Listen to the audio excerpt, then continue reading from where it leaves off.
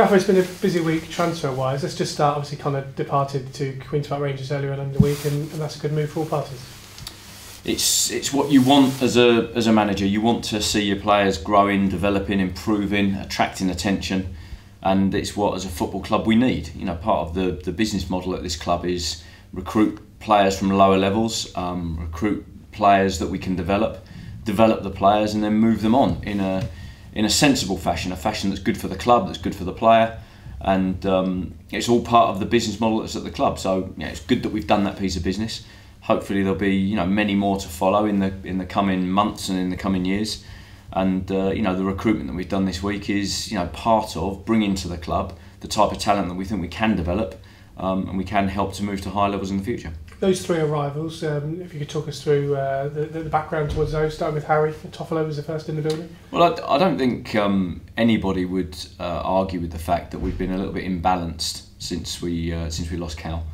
He was giving us so much thrust down the left-hand side. When you play a diamond, it's so important that you can get down the side of the diamond and that your fullbacks are great athletes and good footballers.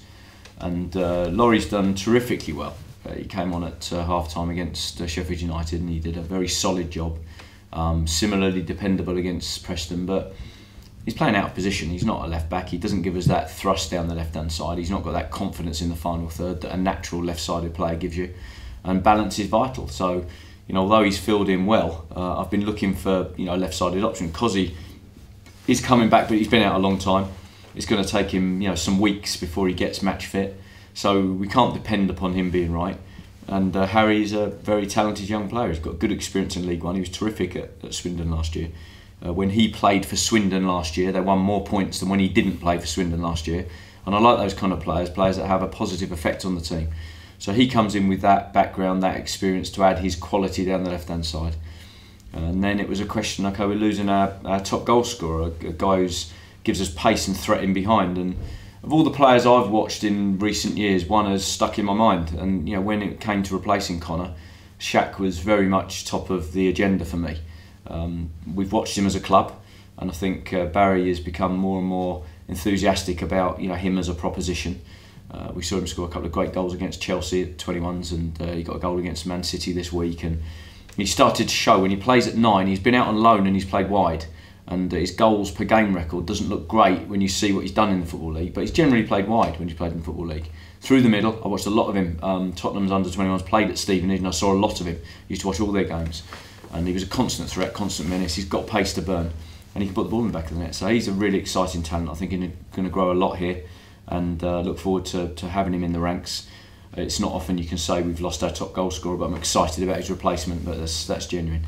And I'd first watched him play for West Brom at 21 level when I was watching Kemar Roof, and I went up there to see Kemar, and I have to say he played well on the night and interested me, and I was contemplating making a move, but Ads was the one. I couldn't take my eyes off of this player who set the world on fire, playing in behind the front, creating chances. He scored a hat-trick that night, but it wasn't the goals that appealed to me, it was what he did in general play.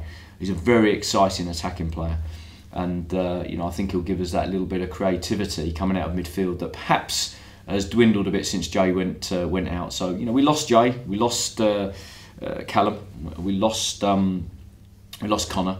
And thankfully, the deal that has seen Connor go has given us the ability to make those improvements in not just the centre forward area, but elsewhere in the team. And I think they're all good strengthening moves. On the housekeeping front, Miles Addison was on a sort of short-term deal. He's now left the club, I believe. Is that right? Well, Miles joined knowing full well that we had an abundance of centre-half talent, and I have to say he's been brilliant. 2 months here, when I've required him to fill in. Whether he's match fit or not, he's gone in there and he's done the job that a great experienced pro can do.